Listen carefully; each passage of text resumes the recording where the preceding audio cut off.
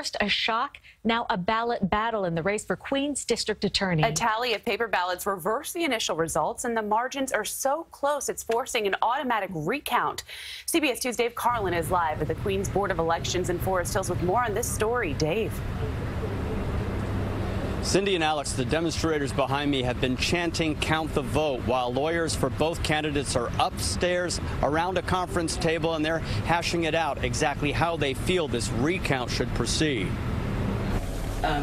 Counting and debates begin at this Board of Elections conference table about an election many New Yorkers thought was put to bed. But now it's wide awake again and in messy recount limbo. Tiffany Caban, a public defender and Democratic Socialist, declared victory in the Queens District Attorney race, bucking the Democratic Party establishment when the election night returns put her ahead of Melinda Katz. The Queensboro president some had considered a shoo-in. Wednesday night, the final count of paper ballots, which were not totaled on primary night, pushed Katz to the front with just 20 votes.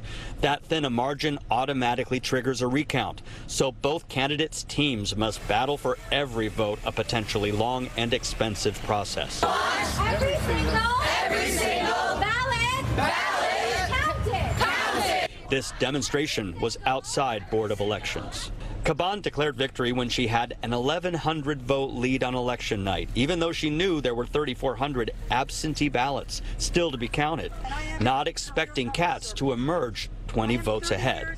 Caban sent out this Thursday morning tweet.